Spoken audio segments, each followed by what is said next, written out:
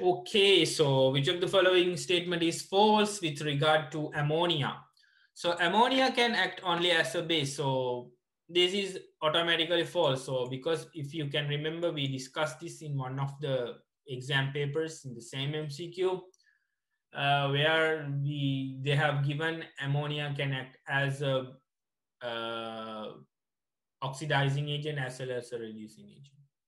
So it cannot exist only as a base. It can be act as a acid even, because if there is a base that is higher basicity than ammonia and it is still reacting with it, it can be an acid or any other compound.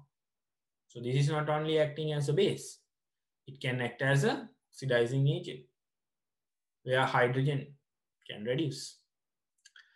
Ammonia burns in oxygen to give N2. So this is a typical reaction that you should know. Ammonia burning in oxygen, forming N2 and water. NH3 gives a brown color. This is the identification method of ammonia.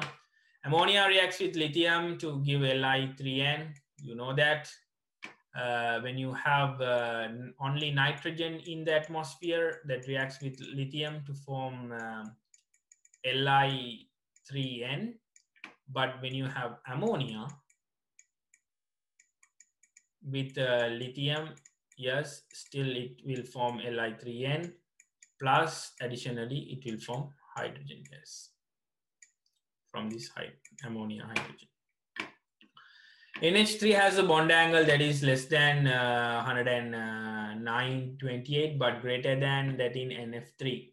So if you consider about ammonia, so you have hydrogen like this. Since there is a lone pair, this is a pyramidal. So if you have tetrahedral, it will be around this bond angle, 109 something.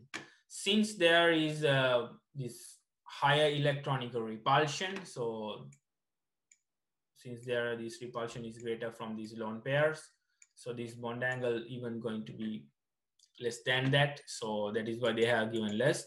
But it is greater than NF3. So when you consider about NF3, okay,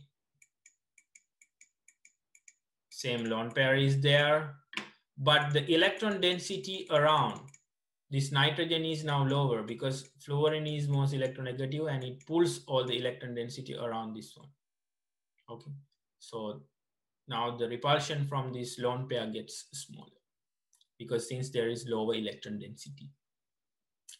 So try to get all this information into your mind and keep it within your brain because these are very common things, okay?